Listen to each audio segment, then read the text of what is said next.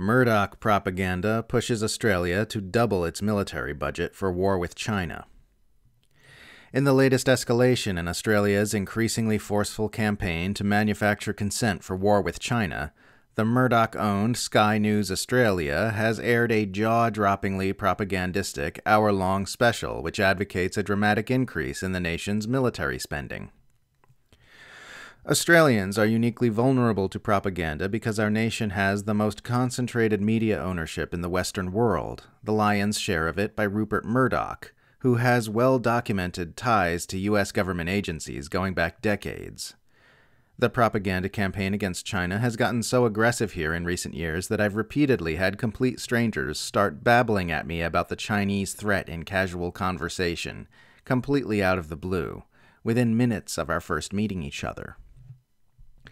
The Sky News special is one of the most brazenly propagandistic things I have ever witnessed in any news media, with its opening minutes featuring footage of bayonet-wielding Chinese troops marching while ominous cinematic bad guy music plays loudly over the sound of the marching.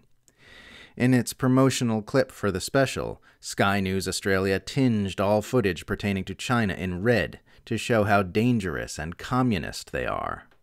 These are not decisions that are made with the intention of informing the public. These are decisions that are made with the intention of administering war propaganda. The first expert Sky News brings on to tell viewers about the Chinese menace is Mick Ryan, an adjunct fellow at the Center for Strategic and International Studies, which is funded by military-industrial complex entities like Raytheon, Boeing, Lockheed Martin, and Northrop Grumman, and is also directly funded by the U.S. government and its client states, including Australia and Taiwan.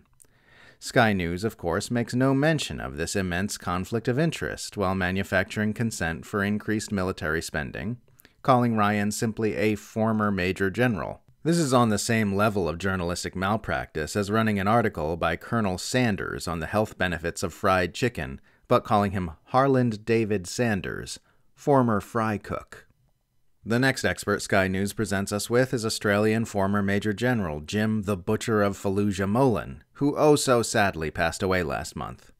I've written about Molan previously, specifically because the Australian media love citing him in their propaganda campaign against China, last time when he was pushing the ridiculous claim that China is poised to launch an invasion of Australia. The other experts Sky News brings on are former CIA Director and U.S. Secretary of Defense Leon Panetta, Taiwan's Foreign Minister Joseph Wu, Taiwan's Director of Chinese Affairs Dr. Lai Chung, Japan's Ambassador to Australia Yamagami Shingo, Australian Shadow Defense Minister Andrew Hastie, and John Coyne of the Australian Strategic Policy Institute, a virulent propaganda firm which is once again funded by U.S.-aligned governments and military-industrial complex war profiteers. So it's about as balanced and impartial a punditry lineup as you'd expect. At the 8:15 mark of the special, Sky News repeats the unevidenced propaganda claim that former Chinese President Hu Jintao was politically purged during the 20th Communist Party Congress last year. At 9:15, Jim Molan talks about the need to fight and die with our allies, the Americans, while patriotic cello music plays in the background.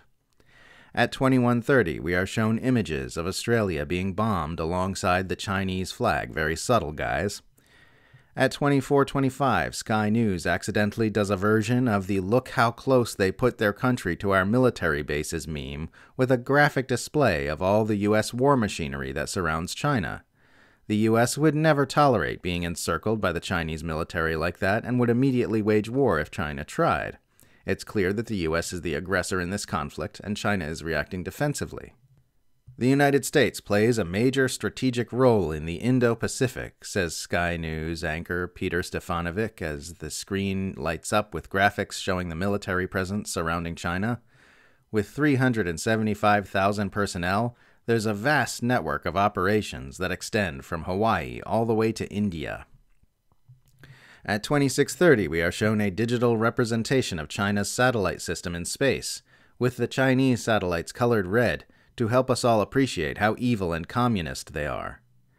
At 2745, we are shown illustrations of how much smaller Australia's military is than China's or America's, to help us understand how important it is to increase the size of our nation's war machine, ignoring the fact that Australia's total population is a tiny fraction of either of those countries.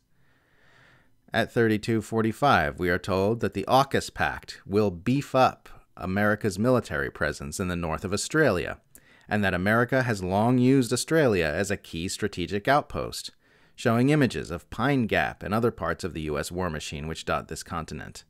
Now, there's more to come, says Stefanovic, with U.S. Secretary of Defense Lloyd Austin describing the surge in U.S. military presence we're to expect in Australia.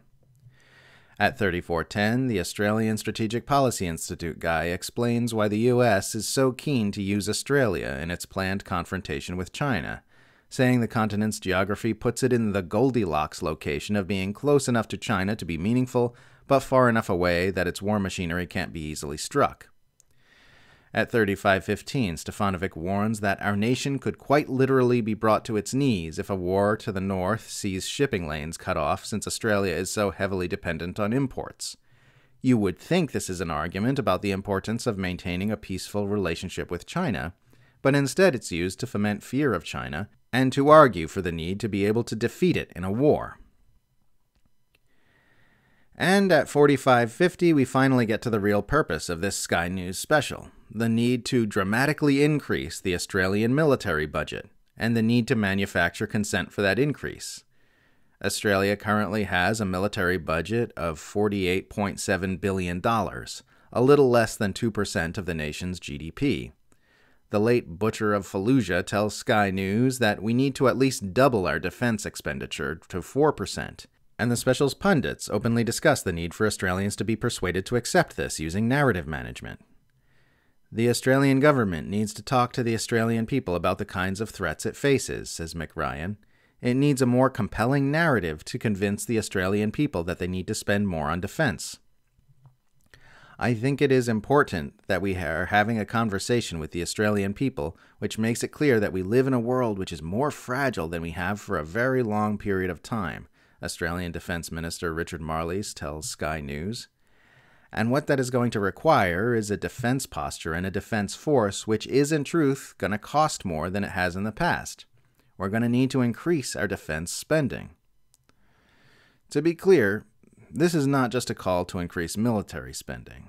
This is a call to propagandize Australians into consenting to more military spending. It's not very often that the propaganda comes right out and explains to you why it is propagandizing you. I always get people complaining that I focus too much on the U.S. war machine when I live in Australia, but anyone who's paying attention knows the behavior of the U.S. war machine is as relevant to Australians as it is to Americans.